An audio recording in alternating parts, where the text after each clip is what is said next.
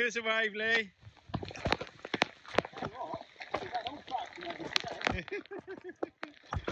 Have you enjoyed it today, Lee? Yeah, lovely, mate.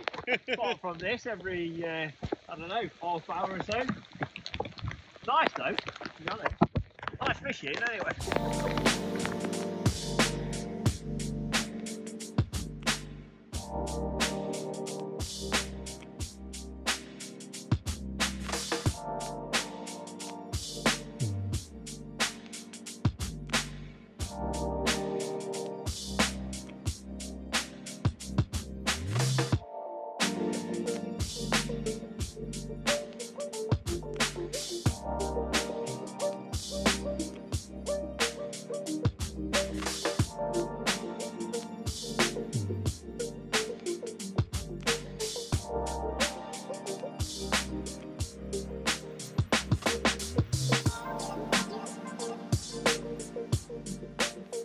Right, so today we've brought you to what is quite a unique venue in some respects. It's basically 2 miles of a landlocked canal called the Moira Canal near Ashby, and it's basically unique in the way that it's, you know, not got the usual boat traffic. The area we've come to today is like a big basin at one end, and then it winds through all the countryside and like all the way up to the other end where there's another basin. It's very weedy. There's a lot of fish in here as well. But it's today we're going to be trying to tackle how to overcome like weed problems, how to catch the fish. You know, we're going to be targeting roach, rudd, small skimmers, maybe some bigger skimmers, on odd tench if we're lucky, on our big perch. We'll have to see how that goes. But I'm actually looking forward to getting fishing, because there's quite a lot of like rudd and stuff topping at the minute. So hopefully we can put a good bag of fish together for you all and show you how to fish a weedy venue.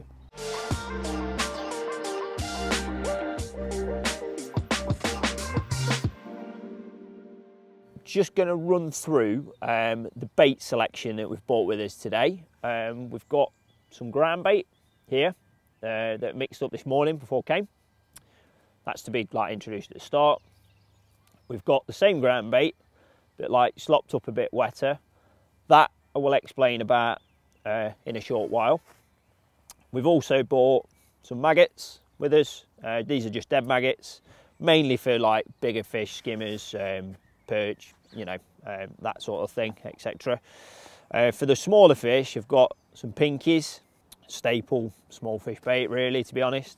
And I've also got some extremely small squats. Not the best, but what I've had left over from the weekend, and they're really good holding bait squats are, so I tend to like, I can add them to my ground bait and things like that. I've also got some casters here, if small fish become a nuisance, and I can put casters in with my worms.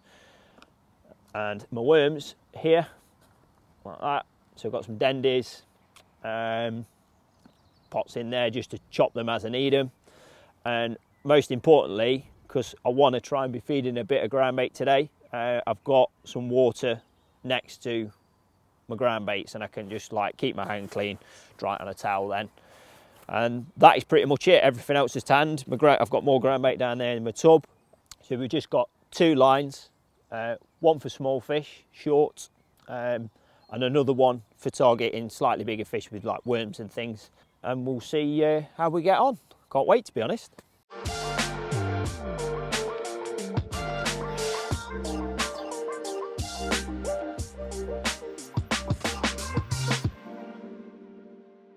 I know there's some fish in this venue. It's fairly prolific, to be honest. It's quite good.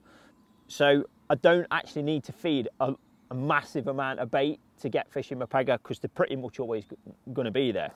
So what I'm going to do, I'm just going to pop a small palm full of squats in my tub, along with a few dead maggots. Literally, there's probably, well, a few more, but there's probably 25, 30 maggots there. And then 1, 2, and I suppose half a handful. So I'm just going to like literally mix that round in this tub. Like I've said, I don't need masses of bait, because I'm not I don't need to like draw loads and loads of fish in. I'm probably going to be doing that as the day goes on type of thing. So this is quite a soft ground bait that I'm using. It's soft, but I've mixed it. It's slightly on the damp side, but it's not overly damp. So what I want it to do is get down, but start breaking up as it's going down through the water column. There'll be some little bits that ping off it that'll be good for, you know, getting the fish to come up to catch them quicker. It's a weedy venue, like I've explained already. So this is going to help us to establish a better catching routine. If I can catch these fish off the bottom, try and bring them up in the water later. But this is just to literally get my peg kicked off. So fishing quite short, and I'm literally just potting.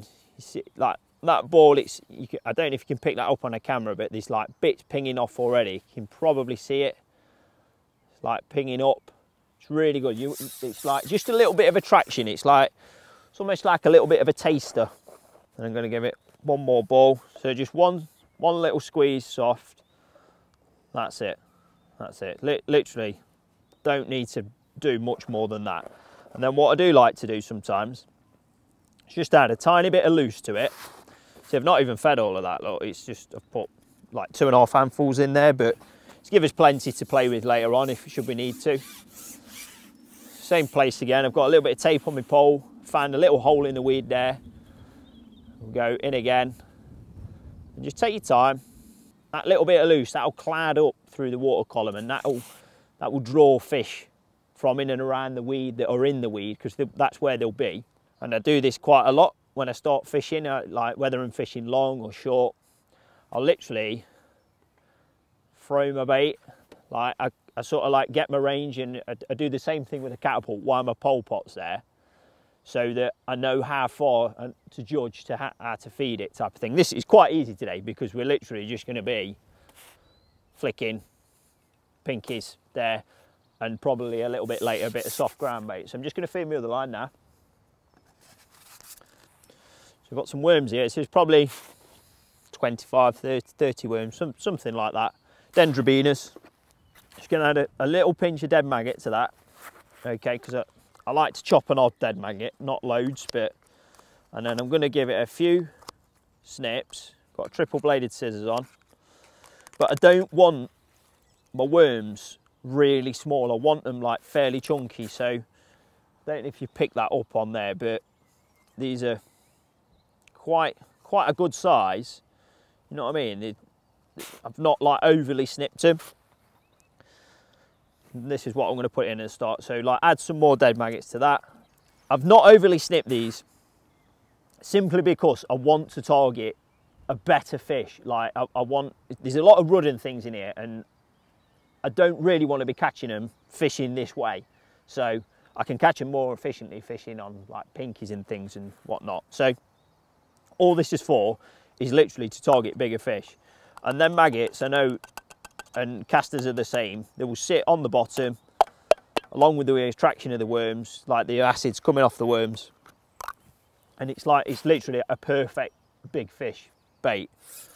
So I'm going to get them in that. And I've got I've explained already, it's really weedy here. So usually I would go out long, but I've had to try and find some holes to fish in the weed. So I've got like one there where I'm fishing from a short line from a small fish, and then I've got one in line with like the dark marker of a tree there. So I've got another little hole there, taped it again on my pole so I know exactly where to put my rig. And I'm literally just pop that in there like that. And that'll go down, it'll spread out a little bit, but there's always gonna be big bits of bait there, and it's really good for like holding bigger fish in. If small fish are a particular problem on that line, I'm going to cut the maggots out and just feed the casters instead with it and try going down that route. But I feel like that the maggots be a better response at this time of year, because it's quite a tricky time of year this. The weather's really changeable, and it's probably going to help me get off to a better start by feeding maggots with it, but we'll see how that pans out. So I'm going to start fishing now. Hopefully we'll be straight into a few.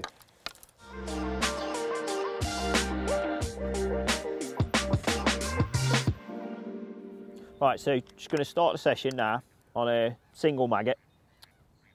Fairly positive rig, to be honest. I will explain more about rigs in detail in a bit.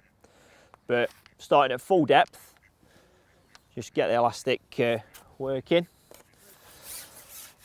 and see what response we get. So I'm literally got my bolt straight down like that, through that weed, through any weed that's there. And there's a hold up bite already. Lovely little rud. Show camera that one. Obviously the rig didn't even settle there. That rud's got the bait. It's virtually down its throat. I mean, I wasn't slow on picking up on the bite, I don't think, but the camera might show that differently. But already now I'm thinking the fish want to be off the bottom. Like, I've literally just started, but already I'm thinking that that might be the case, and I can get them to come up quite quickly. I'm not going to like push it to begin with. We'll just see what response we get. See, that got to the bottom then, but I've got a nice positive rig on here, really, to be honest. It's a nice swing him just about. It's a nice hybrid there, look. Beautiful fish, absolutely gorgeous. Straight in the top lip. So again, like I say, I've got a nice positive rig on here. It's a 0.5, which is quite positive for the depth of water we're fishing in, but I need to try and make sure my bait gets down. It's like really important. And I can, with a pencil float especially, I can follow it down. We'll have that on the drop then. Another little golden rud, beautiful fish.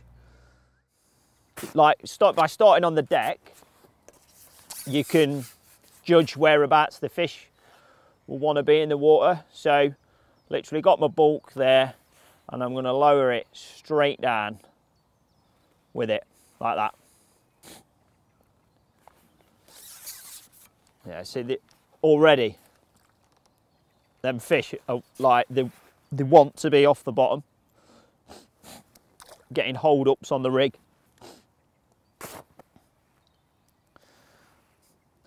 So, want to try and give it a little bit of time to get them to come up confidently, if possible. But again, we'll just see how that goes on, because that's not even going to, no. We are already there in mass, I think, by the look of this. Single dead maggot, not doing anything overcomplicated. Get my bulk and literally just let it zip through the water. That's what I want it to do. So yeah, potentially could have caught on a bit of weed there, or it's just a fish got it in its mouth. Little roach. Here we've got roach now. That one, to pick it up on a camera, it's hooked in the bottom of its lip. So that is telling me that that fish are off the bottom. It's gone down, pick my bait up, then come back up. So what I'm going to do is going to try, and I'm just immediately going to take about 10, probably 10 inches there off the depth. Still with the positive rig. I've got a shallow rig set up, but I'm just going to see what response to get off that. Just loose feed a few pinkies.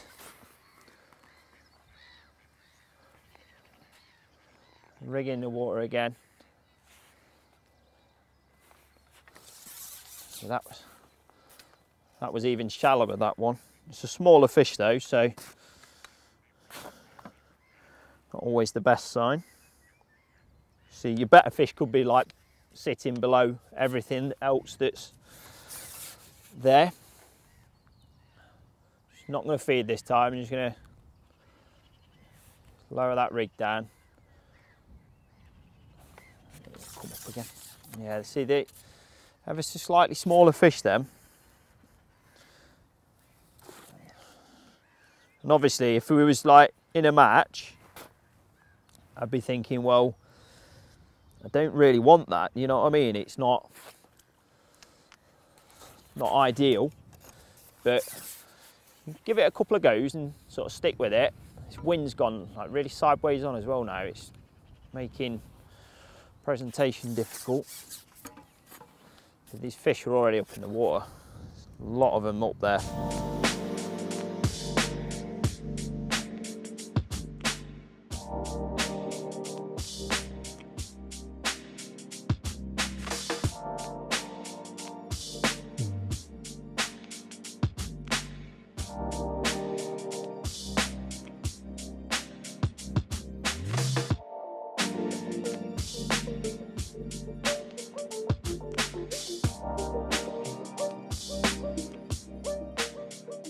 Been fishing probably an hour or so now through a bit of, let's say, testing conditions. Got a horrible side wind and it keeps trying to rain. It's just absolutely hammered it down for a good 10-15 minutes, but we are still catching plenty of fish, which is a good thing. Loads of rudd, shallow.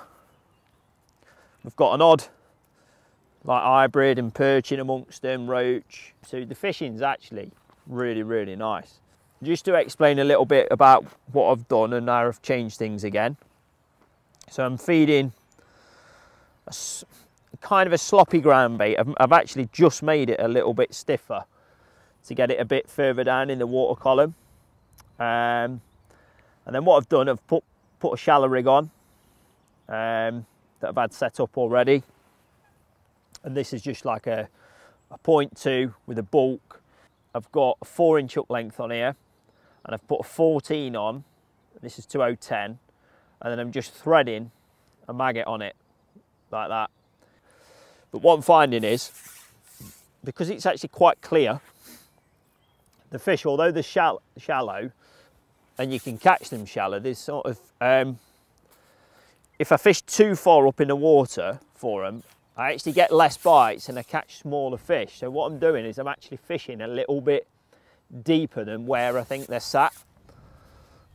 And it seems to be working really well, to be honest. I'm having to, you know, use a disgorger on an odd one and little things like that, but it just seems like that is the best way to catch them. They're sort of like a little bit too scared to come right up and intercept it right near the surface. Bait on that. I'm also loose feeding a few pinkies every now and then, just to like get something down towards the bottom, because I think a lot of it's just getting eaten. Because it might be that this might not last forever. I could potentially, you know, in a few hours time have like exhausted all the shallow fish, and then I kind of want to put a little bit of bait on the bottom as well, because you can sometimes find that the better fish will sit, oops, that was a better one, the better fish will sit underneath all of them smaller fish that are near the top. So it's about like sort of using it two lines as one almost.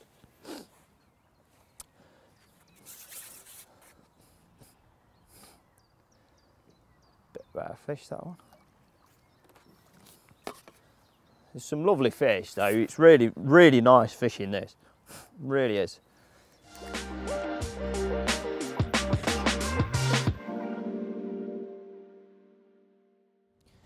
So just to like highlight another point, and I suppose the keen-eyed among you might have already figured it out. But what I'm actually doing is, so from where I've sort of started on the bottom, now shallowed up, I've took a section off and I'm fishing a short line rig and flicking it out slightly past my tip. Now, there are, you know, people will probably say, why aren't you fishing a whip? And one, yes, a whip would be good, but certainly not on a day like today. I've got a wind coming across me. It would make your presentation suffer immensely, and you will find like this a lot, but a short line will outscore and outperform a whip quite often. I think the fish actually have to be really small for a whip to be a better option sometimes. So I've just got, like, literally I'm not breaking anything down. I've got the same section of pole, ship back. I've got a 5 slag in there, and it's just sort of perfect for all these different size fish I'm catching. The rudder light probably 1.5 ounces to 2 ounces. Odd bigger one, odd roach. There's a roach, an hour actually. Wind just took that. But I'm catching an odd small one still as well. And obviously, if this was a match, you need to make everything count. So it's just about trying to get the best out of your chosen day, because it's, you know, even if you're pleasure fishing, it's still nice to catch the most amount of fish. You know, catching a fish every chuck is great, but certainly if you give this a little go, like just fishing a shorter line and fishing so that you're not breaking down, is certainly worth doing.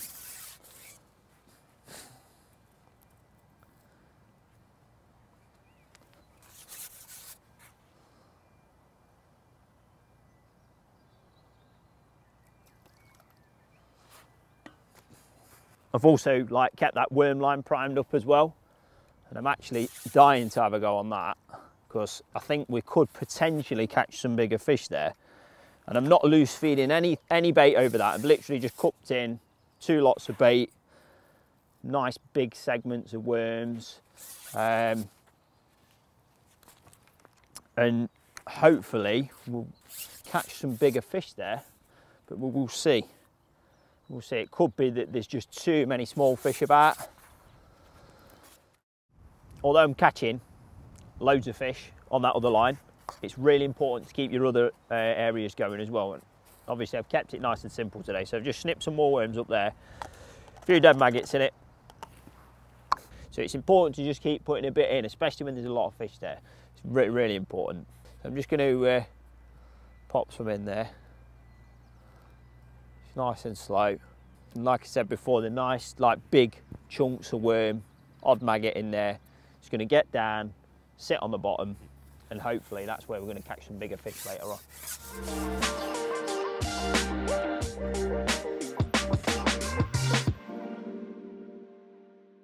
Little pause in the fishing. Just going to run you through the rigs that I've been using and the whys and whatnots of why I'm using them. To be honest, dead simple. First one, we've got, so I've got in there 6 elastic, got 011 mainline. So this is my deck rig for fishing, where I'm fishing my ground bait and my pinkies. So 0.5 float, slimline float, because if I need to fish near the deck, I can get it and just hold onto the bulk and get it straight down without it really catching on any weed. It's quite important, that thing. So always if you're fishing in a weedy venue, have a slightly heavier rig that you can bomb down to them. I mean, this is good anyway because there's a lot of fish here and, you know, we're having a good day. So anyway, 0.5 float on the main line, and then I've just bulked all the shot above the hook length. Got a 6-inch hook length there, and that's down to an 18's hook. Stepped up to 010 now, but starting off we're starting on 08. So that's the first one. Next up, for exactly the same line, is a shallow rig. So that is very windy. So that is a 0.2. This is on a 5 elastic. So catching up in the water, you don't want them splashing about on the top. Shorter line to the float. It's still got a fair amount of length of line there, just so I can flick it out past the pole tip, that sort of thing. More importantly on this one, I've got a wire stem, so it like cocks straight away, it's fishing straight away. Again, really quite important when you're fishing shallow like this. You want something that's like going to show you bites instantly. In fact, the main line is actually a little bit more durable on this. So I've got 0.14 main line on this one, simply because of the fact I'm going to be catching more fish on it, and I feel as though a stiffer line, like a heavier main line, is better when you're fishing shallow and catching shallow. It seems to like go through the water better, and you get less tangles and things like that with it. So again, simple, a bulk. I started on a 6-inch hook length for this one. I've actually gone to a 4-inch now, and this is 0.10, and I've got a 14 hook on there where I'm threading a maggot because the fishing's really prolific, so I can get away with doing it. And then lastly, I've got a big fish rig. So we've got 10 to 12 slicks in here, the red one. So you go on this one, I've got 0.14 main line, 0.6 float, wire stem, nice bristle, something that you're gonna, you know, it's gonna sit nicely. Again, it's quite heavy for the depth of water. We've only got like 5 foot, but you want to make sure that your bait is near the bottom, and especially with this and the fish I'm going to be targeting with this rig, it's really important to know that your bait is on the deck and it's not caught up on a bit of weed somewhere or whatever. So with this, again, I've got a bulk, and then below it, I've actually got 2 droppers at the minute, but I think before I start fishing, I'm gonna bulk those 2 together and put them just above my hook length here. My hook length is 0.11. And that's down to, yeah, it says a 14 hook, that one again, with a barb on it. Okay, so that's my 3 rigs, and I've got a shallow, a full depth rig, and a big fish worm rig, and that is it. It's that simple.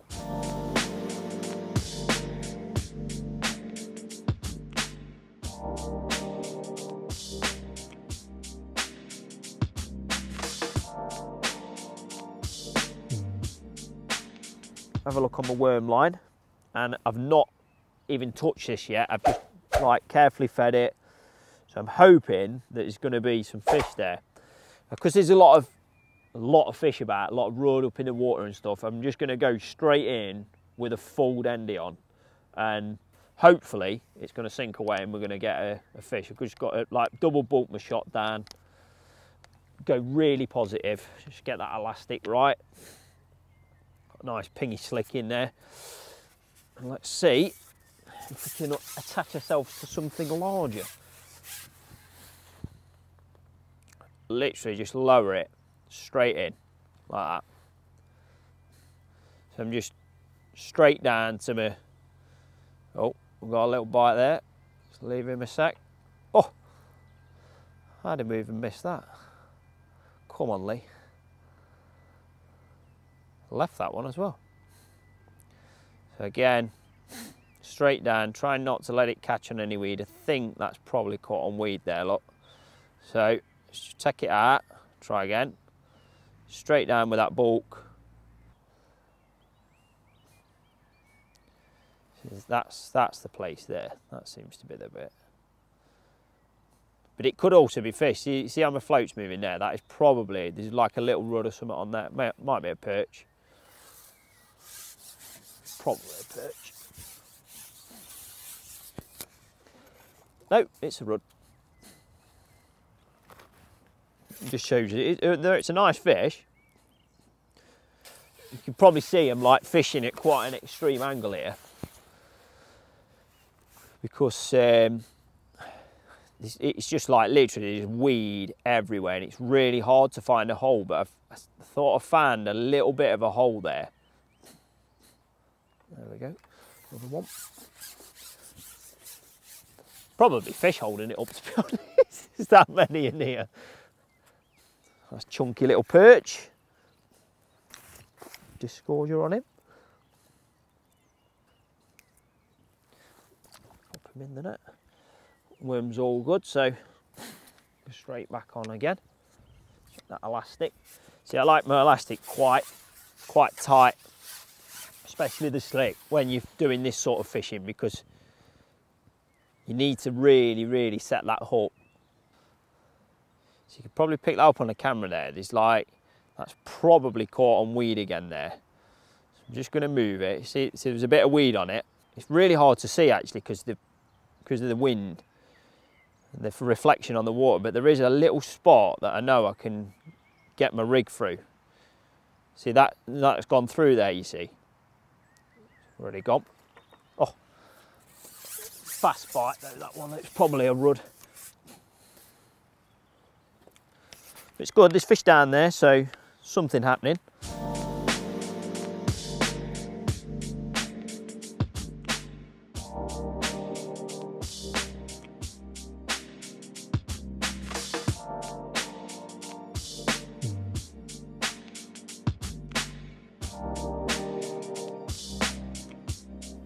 Had a quick go on the chop worm a few times, and I've caught some like chunky rod and perch on it, but I've not caught any of this sort of expected big fish that I thought we might get.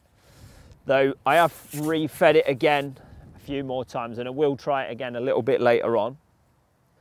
What I have done and what I have noticed, while I've been fishing from a small fish, every now and then I'd catch an odd decent one, and I felt like there was some better fish in my peg. So what I've done and what I've noticed is it's quite hard to tell when this like shimmer on the water that we've got today. But what's happening is that when I'm feeding my ground bait and my pinkies, there's a little bit of tow on it, and it's just drifting the bait down ever so slightly. And so what I've been doing is I've been like sort of catching in my main feed for a little while, and then every now and then I'll like flick it to the right like I've done now, and I've caught like I've had a bream doing it, probably 2.5 pound. I've caught a nice rod, some other like chunky fish as well, and it doesn't always work, but I've caught some bonus fish by doing it. And it's like just those small little things that are obviously, you know, the key to like maximising your peg's potential. I've tried on the deck over the top of this. I did catch a skimmer when I did it, but it was just seemed to be on its own, because I've tried forcing the fish down as well, and not really worked. They kind of just want to be off the bottom on top of the weed, so it just shows you that you don't always have to fish on the bottom. Just a threaded maggot on a size 14 hook is like by far and away the best and most efficient bait. The fish don't really seem to care what bait you're using on the hook, really, to be honest. So it's about getting the best out of it. I've caught the bream on it, or the big rod, and they've all had like a go on the same thing. I've caught some nice little skimmers and odd roach. It's going well. 10, maybe more sometimes, off of each bait before it's like absolutely completely ragged and it's gone clear and there's no juice left in it, so to speak. So I can feel now back of my neck, and I'm looking up. It looks like there's another load of rain coming, which is great. Can't wait. So what I'm going to do, I'm going to have a quick go on my big fish line and see if I can put 1 or 2 more better quality fish together, and then have a look at what we've caught after that and wrap the day up.